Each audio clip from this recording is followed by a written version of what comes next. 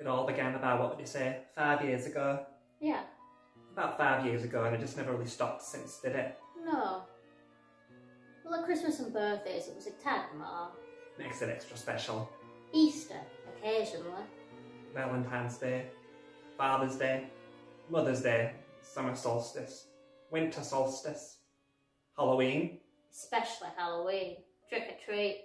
Boom! Hi, I'm Andy Gardiner from the Society of Strays. Thank you for coming back for day 5, our last day on our vlogs and blogs of our GD life in lockdown. Hi, I'm John. I'm part of Society of Strays as well. Yeah, thanks for joining us for the week, and we're going to have a little chat about Carl and Faith's video now. We had this idea a few weeks back. We'd gone into our second video, and I was like already thinking big. I was like, oh, so wouldn't it be great if we had this thing called Stray of the Week, where other people actually get involved, and we like sort of expand on what this could be, to look at different things that we're interested as well. That it doesn't necessarily, it's not just us in the videos anymore. Yeah, you were talking about other artists, which at the time who were, I don't know, probably feeling like we all have been probably pretty bored and pretty, I don't know, not really able to use your skills in any way. So yeah, you kind of thought, oh, well, why don't we reach out? And I had a few ideas for some people, and you had an idea for Carl and Faith. What happened was, I think I was on a video call with them, and I was like, oh, me and John have had this idea. And then they both sat there and looked at each other, and I was like, do you want to do it? And they were like, yes. And I was like, oh, brilliant, great. So they're involved. Can't remember if it was just like a mutual thing, and it was, they wanted to do it, and I wanted to ask them, and I didn't know how. So Stray of the Week, this particular one, or this round, there's going to be Carl and Faith, and there's also going to be Donna Leonard, both of which is really interesting because they're all the cast of The Little Prince, which I'm also a part of. So obviously, yeah, it's your friends, essentially, but also incredible artists. The idea specifically for this lies in something that's like quite autobiographical to me, but also a way in which we've been tracking the pandemic and noticing this shift in, like everybody, this shift in change. You see things on social media, people are uploading videos. There's a lot of serious things happening just now, politically and historically for our moment as well, socially. And it's an incredible time for change and looking at change, but also how long things have been metaphorical monsters for. One experience that I kind of had was that I was working at the post office. When I first sort of started working at the post office, I had this feeling. Not only did I felt like I wanted to contribute in some way to the cause, because it felt like there was a big global sort of unity or a national sort of unity to try and help. Really, I just wanted to help out. On the first Thursday I was working, they clapped for the carers. Some people came away from where they were working and got in this big line, and it was all quite emotional. I remember thinking at the time, like, well, this is quite something. But then as the weeks went on, it really started to like fall apart in a way. Yeah. And then 2 weeks ago, there's a really nice Irish lady who works there, and it got to 8 o'clock, and she came on the big, it's a big factory, on the megaphone, and starts singing "We'll meet again, I don't know where, I don't know when." But it was she sang it really beautifully. The sound quality was a bit bad, and it became really broken. It became really broken, really. And then I don't know, it just became a very, very depressing situation. And like all the other workers, there was a few people who said, "Woo," sort of taking the mick. And all of a sudden, I realised that, oh, maybe I've been embroiled in this monster in a way.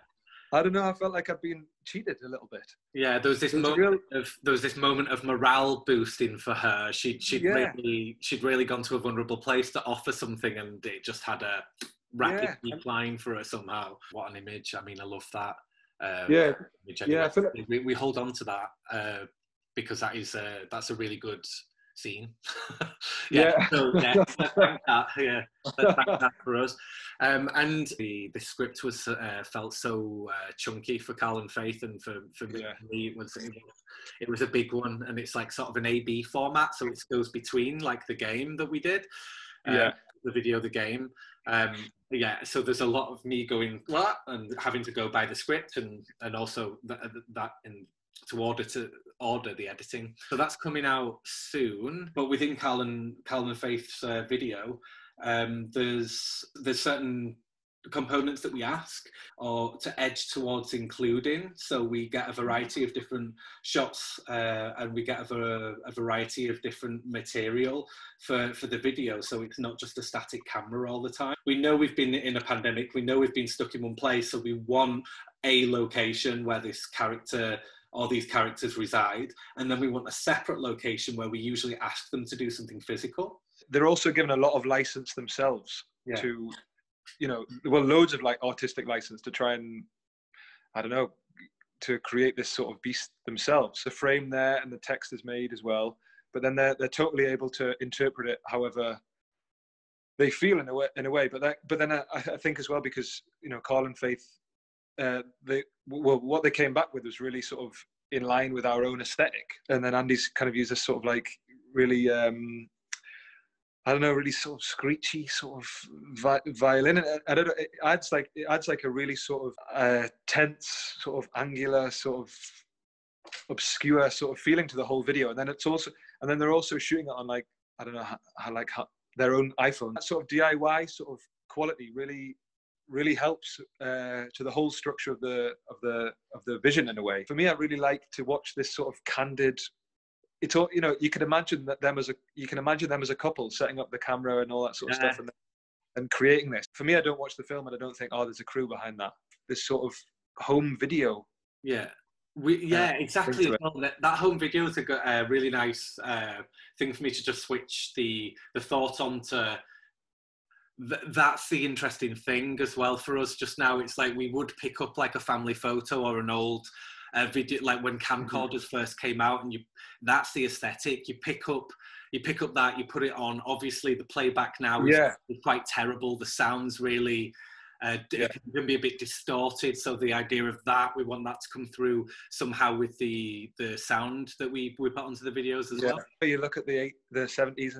I mean, well, obviously wasn't around, so I can't really comment. But there's like a washed out quality, but there's like a really nostalgic sort of washed out feeling. They've chosen this sort of communal garden, and I don't know, it has something. There's something about it itself, and then you put them into it as well. Yeah, and it brings on. You know, it marries the two. Like they blend. They almost disappear and blend into the setting or whatever. And the same happens in the living room. They're almost. You know, Carl looks like he's the cupboard. Yeah.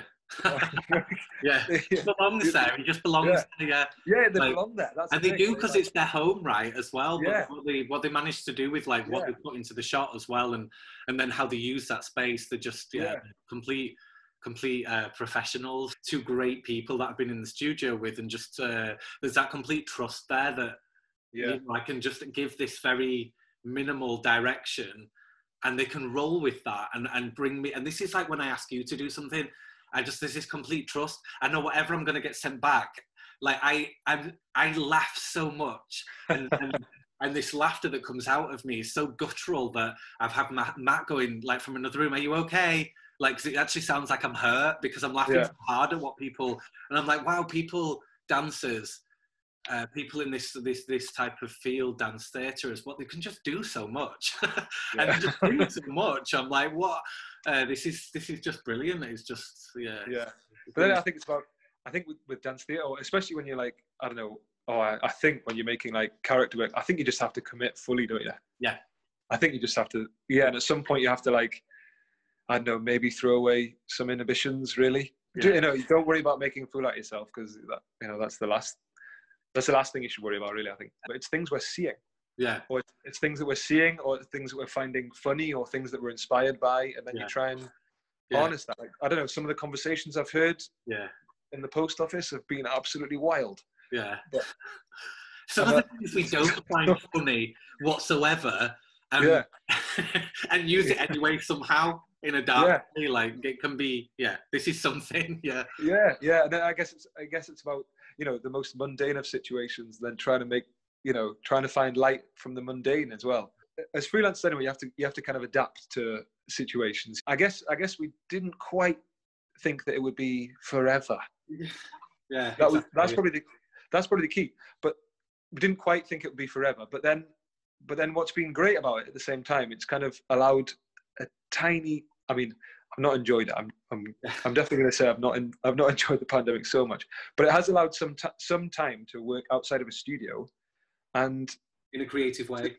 Yeah, in a creative way, and also just use something new. Yeah. To go forward with something, to go into a room full of characters from all sorts of different places bungled into one. Yeah, it's gold. Yeah, it's like field work. It's primary. Yeah, it's class. Field work. We're out in the field. This is the only reason we're working. Yeah, Not to work to live, but to get all this research behind us. So just, the story of the week is going to start in a couple of weeks. We're busy now editing and talking about the way in which we'll present Carl and Faith's video. But what you saw before is some of the raw footage organised into a way in which we could share some of that with you and what the idea is. So we thank you for coming back to day 5 of our vlog series for GD Life in Lockdown. And we'll see you around. Yeah, take care. See you around. Thanks. Goodbye. Good morrow.